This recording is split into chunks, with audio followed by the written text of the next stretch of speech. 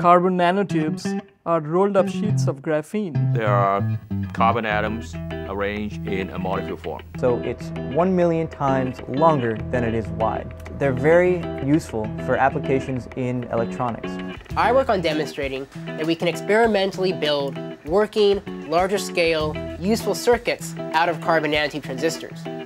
Cedric is the first computer that are entirely using carbon nanotube transistors. Carbon nanotube circuits promise both increased energy efficiency and performance.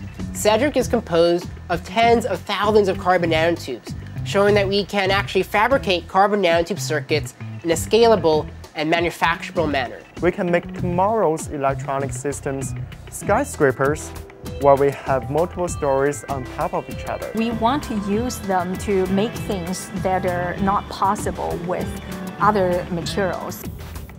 If I bend my wrist, this sort of device can be used for, say, in robotics or in prosthetics that can give amputees the sense of touch. You use new design techniques so that those digital systems are immune to any of the imperfections that you might incur when you are doing the processing of the carbon nanotubes.